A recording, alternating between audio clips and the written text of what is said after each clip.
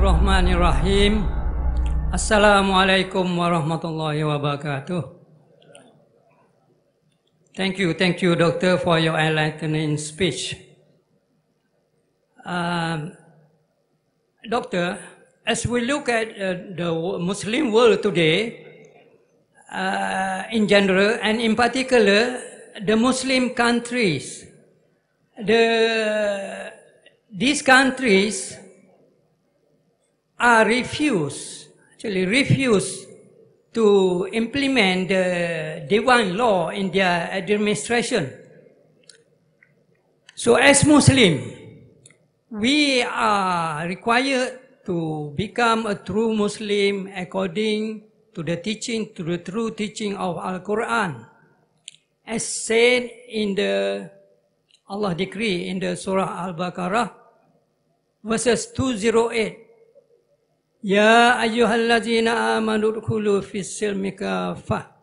Meaning, O you who believe, enter into Islam wholeheartedly and don't follow the footsteps of the evil. Okay. So in this context, what is your comment, Doctor? And if you can give some advice to them. Thank you.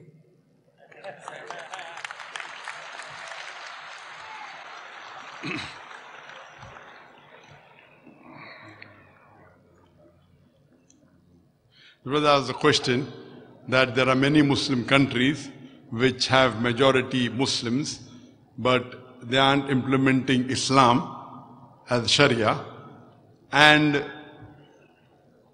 in this situation, where each country has its own problems and knows pros and cons, and yes, there are many Muslim countries who have implemented the Sharia, and there are countries of two types.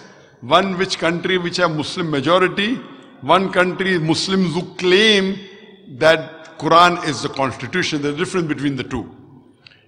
In countries where Muslims are almost all in majority, almost all. There's a difference being majority means even if you're 51%, you're called a majority. 51% is also majority. But in countries where most are Muslims, what is my advice? I am Dai. I'm not a politician. I'm a Dai.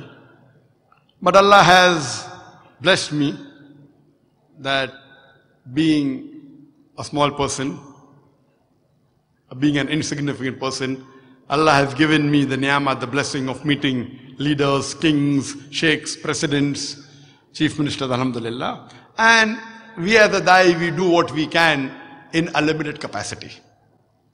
I know today there are supposed to be approximately 56 countries in which Muslims are in majority. Some have proclaimed Islam as the religion. Some have proclaimed besides Islam as a religion, Islam, it as an Islamic country. Some have not. I had the pleasure of being invited in 2014. In 2014, that's approximately 1.5 years back.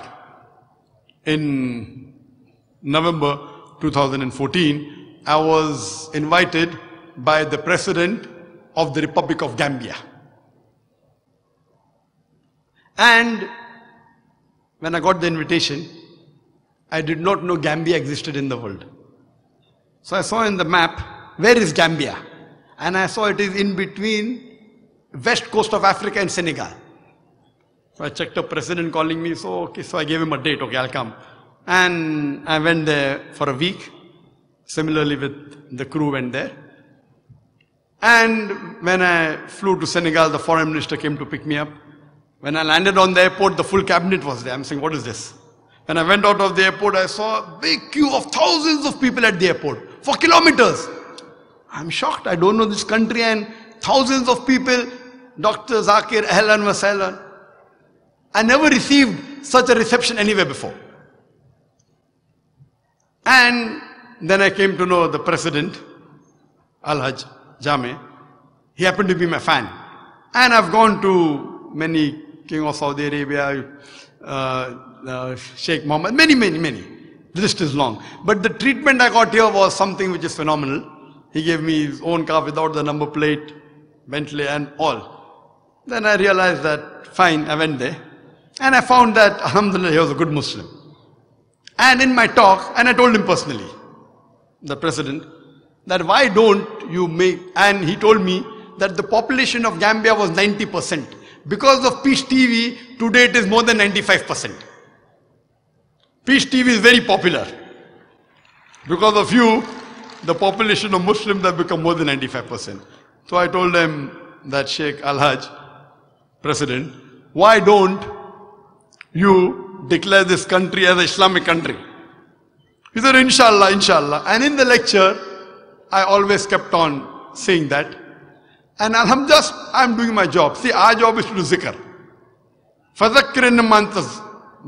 Our job is to deliver the message, changing hearts in the hands of Allah subhanahu wa ta'ala. Allah says to the messenger in Surah Jashiya, chapter number 88, verse number 21-22, Fazakir inna manta muzakkir. For our job is to deliver the message. And alhamdulillah, it was one of a phenomenal trip. I came back just 3-4 months back, last year. After about 10 months, the president of Gambia declared his country to be the first Islamic Republic country in the whole of Africa. You know, he's my fan, and we as fan, I respect him. He's a good Muslim. I didn't go on and picking up things, okay, why you did this, why you did that. He respected me, I respected him. I gave him advice, and alhamdulillah, he followed my advice. And today, though it's a small country, having a population of only 2 million, at least I can say Allah subhanahu wa ta'ala through this small dai was instrumental in making one small country as the Islamic State, inshallah. And he's also appointed me as the religious advisor. And we are doing a job. As I said, the Muslims should be united. And when we meet people who are in the position, depending on the situation, if you read the seerah of the Prophet Muhammad sallallahu alaihi wasallam, sometimes when he saw things which were wrong, he gave advice in a very beautiful manner. Sometimes he immediately rectified it. Sometimes with words, sometimes with actions, depending upon the situation. Now the situation that we as da'is are, we try and say, but natural, it is the duty of every Muslim, as Allah has promised. I ended my talk with the verse of the Quran which is repeated thrice.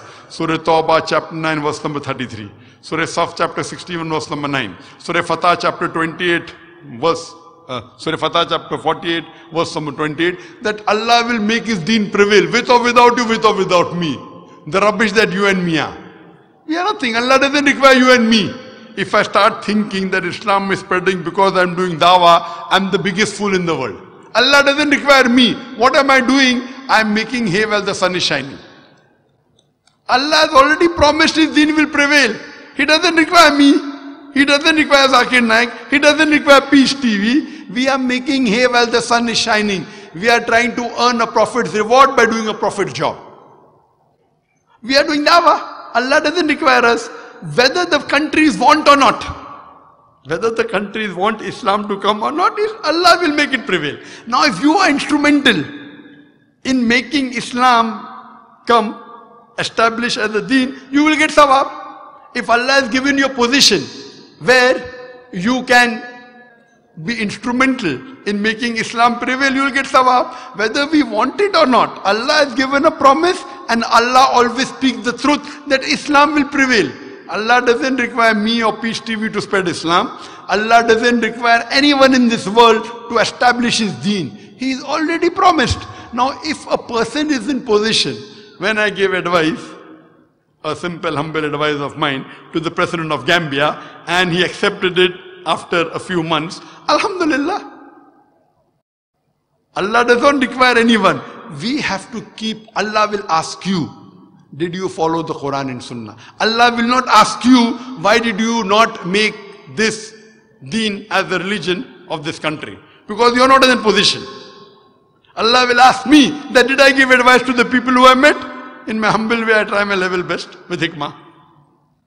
We want to be effective as dais, and alhamdulillah, this is the beauty of Islam, that our job is to do zikr. Whether they follow or not, we will get our sawab.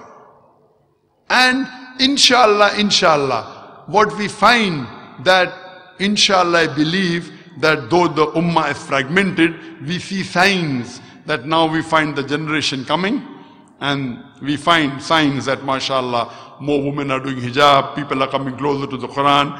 Slowly, inshallah, and when they come back to Quran and Sunnah, again Islam and the Muslims would be on top of the world. Hope that answers the question. Fanatical large nations with slight outward power and little effort in a short period of time. And in their place, he so established exalted qualities that they became as firm as if they had mingled with their very blood. Peace be upon him. His name is Muhammad. It was 1400 years ago. There were incredible habits among Arabian society in Mecca. You know, you can never see such a savage people. They used to bury their daughters alive. Can you believe this? And this was a big habit, and they used to be proud of this. And they also used to be sex addict or alcohol dependent, you know, they were drunk all the time. Or they used to be hardly racist. Interest was general thing. There was no value of women.